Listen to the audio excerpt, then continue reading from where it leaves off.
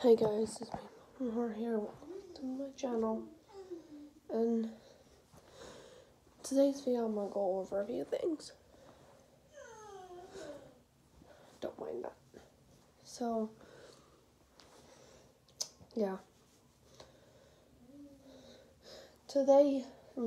Yesterday, I could have done this yesterday because I was too busy with school. I had to study for a test. And it was the 6-year anniversary of Hurricane Sandy. I'm gonna go over a few things. So, when I lived in New York back in, what grade I was in? 3rd grade, we had snow in October. So yeah, never heard of that. And when I was in 4th grade, we had Hurricane Sandy. And this was way before I moved to Alabama back in July of 2016. So yeah. So I lost power for a week. And yeah. I couldn't go on trick-or-treating, so I'd go at night like I normally do now. So yeah, don't mind that. And then my grandparents were at my house. We had to sleep downstairs. And then their dog Zena was there. Sadly, she passed away. So yeah. And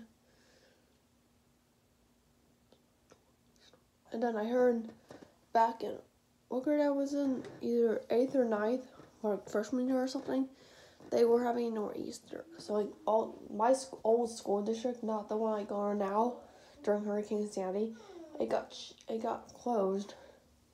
But not my school district, not right now, that I go to now, not Shelby County, but Lindenhurst got shut down for 2 weeks. And I missed I lost the February winter break. So thank God they took President's Day off. So yeah. And then back in 8th and 9th grade, we had a nor'easter in New York. And I wasn't there for that, so I was probably safe from it. And we had a lot of hurricanes, like Hurricane Irma hit Florida, Hurricane Florence, Hurricane Michael, Hurricane Florence. It was pretty bad. Yeah. And I was there for Hurricane Sandy in New York, but not for the nor'easter. Yeah.